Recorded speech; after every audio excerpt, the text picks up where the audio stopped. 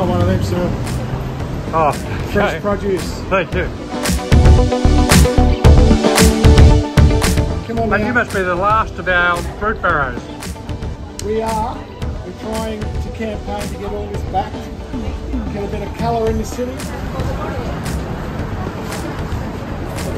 Well, this is Sydney as it used to be, a little bit chaotic, but the fruit vendors on the street give the city a bit of life, a bit of sparkle, and look at the crowds. They can't get enough of the fresh fruit sold in the heart of the city.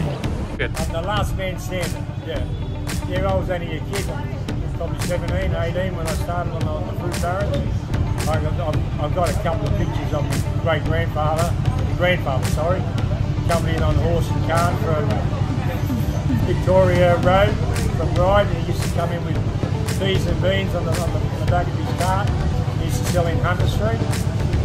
And then from there I'd work in Hunter Street, O'Connell Street, Bly Street. I kind of moved my way around the whole city with all the different kiosks. And what's it mean being back here, right in the heart of the city?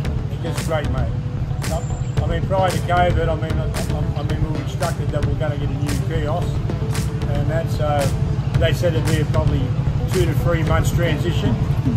Ended up taking 3.5, 4 years.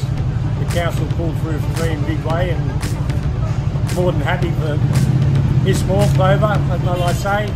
You know, yeah, I'm really happy with the way I've done, but I'm just happy to get back into town, get back to all the people, and give them that opportunity to buy nice fresh fruit daily. And you're doing great business here. It's a booming business, yeah. It's really good. So I'm more than happy. I mean, I'm stoked actually.